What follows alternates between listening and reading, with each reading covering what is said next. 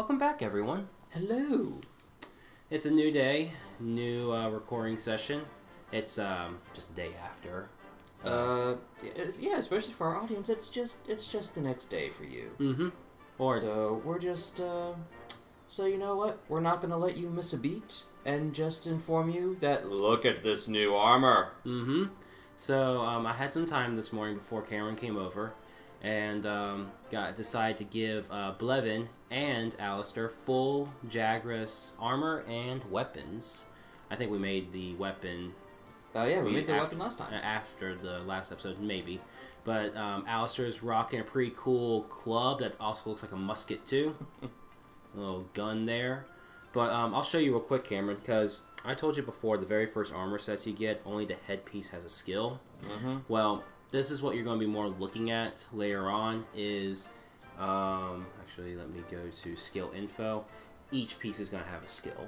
Nice. And we can kind of mix and match and make our skills more powerful.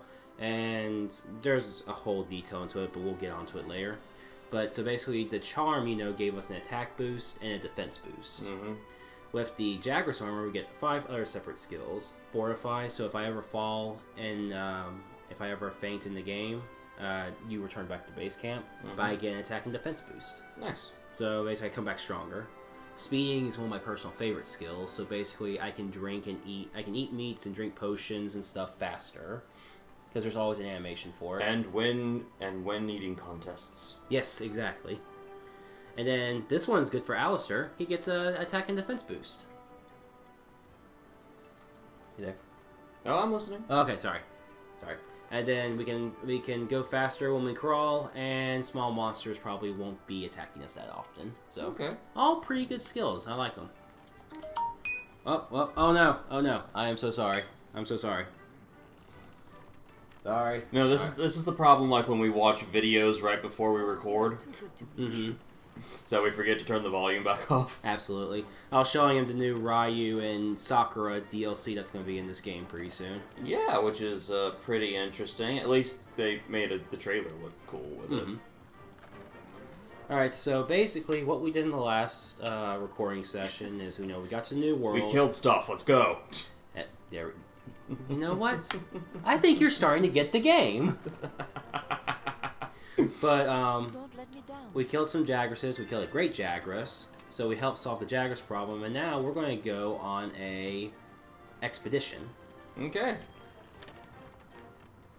Yeah, gonna explore new territory, new lands. Get us a girl named Sacagawea, and we're gonna make this a thing. Yeah. So we have the resource center, and basically we can go out in the field, collect stuff to gain resource points. They're like a second currency. And if we complete their request, we basically get to... It helps us advance the story, and we also... It's like kind of a way we get to make side quests, fulfill side quests. So we're now in Asteria. Nice. We can expand expeditions as we delve further into the new world. Yes. Explain things to me. Incentive to explore, right? Oh, I thought that said indecent to explore, and I'm like, wait, it's indecent to explore? Apparently. Damn. Right up our alley. Alright, so let's go ahead and begin the expedition. So, expedition, I kind of like them. Basically, we're able to explore this place, and there's going to be monsters roaming around, so we can hunt as many monsters without having to leave. Because in the other Monster Hunter games, most of the time you did a quest, you had a time limit. Here, there are no time limits. Yeah, I remember the last one we did with our lizard friend. That one had a time limit. It did? Yeah, no, but it was a decent time limit, like 50 minutes. So, also I wanted to show you real quick, I did not show everything that the Switch Axe can do. I mean, you selected this weapon, so you should at least be able to know what this bad boy can do. I wanted to show you real quick. So, this is the axe part. Yes. I can do some pretty cool hits. Like, you saw me doing this thing where I was just swinging like a madman. Yes. Well, if I wanted to, I can go into sword mode by pressing R2. Mm-hmm. It's a huge combo. It goes into sword mode. Mm-hmm. But That's how you do that. But you remember when I fought the Great Jagras and I mounted him? Yes. And I stuck my sword in him, did like a big explosion? Yes. What if I told you I can do that on command? Oh, nice. Aha! And it takes me right back to axe mode because it uses up some power. But okay. Those are just the things I failed to show you, and I wanted you to check that out. Huh. Although that does seem really cool, it does seem like it's not going to be that helpful if, like, the creature can just move. That's why, like, you saw moments where I attacked his foot and he knocked over. The perfect time to use those is... When he has that belly exposed. Whoa. There's some... Wait a second, I've seen Jurassic Park. I know where this ends up. Oh, there's monsters fighting each other. What's... Oh, I think I know what's going on. 1 second. Where? Well, it's not Lava Bro, that's for damn sure. No. Because he would have just beat their ass and moved on with his life. It says there's a great Jagras. Oh well. But there's more things that we can do here besides setting up a camp. There's also a little side quest for Alistair, which, you know, our goal is to get Alistair as powerful as we... Whoa! Oh, hey, big boy. Whoa. He's on a mission. I'm gonna leave him alone. He feels like... I think he's doing his own thing. Yeah, that is a determined walk. So if you want to look over here, Cameron... You know, there's footprints and stuff, but there's doodles of footprints. More precisely, what does that look like to you? That looks like a cat person. You can assign a target destination for your scout flies on the map. So, someone native to the area said, "Oh look, I'll draw a cat person." Pretty much, yeah. And basically, we're going to get Alistair to join some tribes. Ah! Yeah. Oh, wait. There he goes again. It looks like he finished his business. Apparently. Maybe he had to take a poo. He would leave his house to take a poo? If it's a bad one, I mean, you know. I wouldn't want to be around that. I mean, I've had some you know, intense bathroom experiences in my life, but you know, if anything, I would want to be home when that happens. You know, it's a place of comfort, and I don't have to worry about germs. But the thing is, he's in his cave. That kind of lingers, you know. And you think he gives a damn? Probably not. Probably. It's his own stuff. He just goes completely numb to it after a while. So, like, what happens when you live in your own place for a while? You're just used to your own stank. Absolutely. Yeah. Yeah, it's like those Febreze commercials that they're showing a lot lately. It's like, you smell this, but your guests smell this. It's like, you don't smell your trash can, but your guests smell like an entire city dumpster. Yeah. Now, I hate to say it like this, but, ooh, Alistair feels like there's Grimmelkine. Grimmelkine? I guess that's how you pronounce it. Sure. Yeah. Whatever. But yeah, that's the tribe, Palicos. I was about ready to say something. Yes, so we had a friend that, unfortunately, was kind of like that. He had a body odor that, you just knew he was around. Yep. Just by smelling him. You see, I don't even have to ask who you're talking about. I knew exactly who you were talking about. Mm-hmm. Which is, you know, a little saddening because, you know, I, tried to talk to him about it once, and it just did not seem to be clicking. Yeah. I know there's another person that we both know who kind of had the same thing, but actually, he couldn't help it. I can tell you who it is. I don't want to name names. Of course not. Yeah. No. Especially since some of our friends actually do support us and watch this occasionally. Yes, occasionally. Although it was kind of hilarious, I was talking to my mom, she's like, so how did hanging out with Matt go? Went good. We recorded a bit and then got to watch an awesome pay-per-view, and she goes, recorded? What, you recorded the pay-per-view? I went, no, Mom. No, we recorded some video game stuff. She's like, oh, yeah, that's right. See, your own mother forgets and I'm like, this. Thanks, Mom. Thank you for the support. But honestly, I don't blame her for forgetting sometimes. She's a school teacher. Yes, absolutely. So, I don't blame her for forgetting things every now and then. Because, like, I don't... You know, sometimes I look back, I'm like, I must have been an annoying kid. Because, you know, sometimes, like, you know, dealing with little kids and how they have to... They say random things. It's like, you know, I applaud your mom for being able to put up with it all the time. Because now I'm realizing, like, kids say the most random things ever.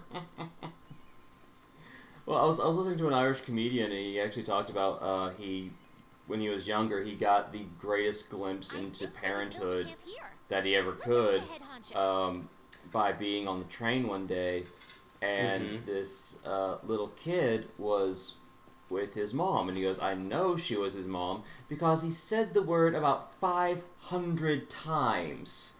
And every time he would like follow it up with something completely innocuous, just like mom, mom, mom, mom, mom. Yes, that man has a hat. It's a very nice hat too. And actually, like at one point, he goes, and the greatest line she ever said in return, at one point, he goes, "Mom, mom, mom, mom," and she goes, "I cannot believe how happy I was the first time I heard you say that word." Because you're going to be hearing a lot of it. Yeah. Like, now I wish you would find another word in your vocabulary. Oh, but kids don't. Yeah, and, my mom, she's a damn miracle worker with her students. Really? Yeah, oh yeah, that's right. You've told me some of the things she's done. she's, oh gosh, she has a patience that is far surpassing that of a saint. Mm-hmm.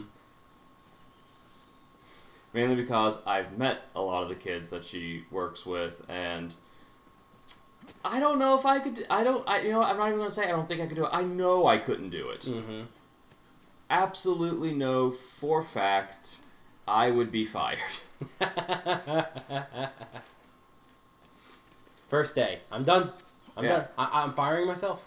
Yeah, I grab the bag, walk out, walk past the office, and say, I release myself from this. They are your monsters now. So I guess the game has to have me do some other things real quick before we can go meet the tribes people. You've just been like Tarzan sliding through this jungle. Oh, it's fun. I love it. But up around there is where we're supposed to be able to meet a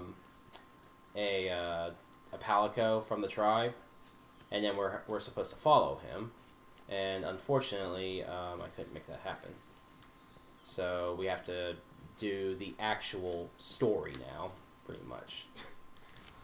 Don't worry, we're getting back on track, people. We're getting back on track. Because I think, though, I'm retracing my steps from the first time I played this. I'm going pretty much...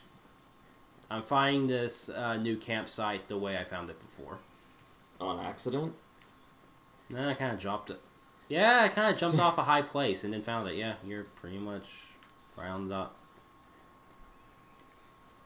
You know, I know games like this encourage exploration, but I don't know if they quite intended for that to be the norm.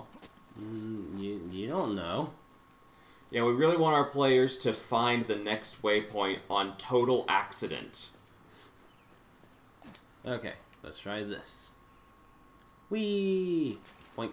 And you no longer have shins, knees, or ankles. Because they have all just shattered into at least 50 pieces a joint. What do you mean fancy meeting someone new out here? Weren't you expecting us? That's not her. She's a researcher, so she's telling us. I realize this is a different person, but didn't they say, like, hey, we're going to be sending other people? That's what I thought. And there's another person right over here. I'd say instead of it being a pleasant surprise... Oh, sorry, it's not a pleasant surprise for you. Jeez, you jerk. I'd say it's like, oh, it's only been the three of us out here for a while. Hey, man, how's it going? Alright, so we're going out And he beat us here, of course. Oh, yeah. That's to be expected. Okay, so this is the new...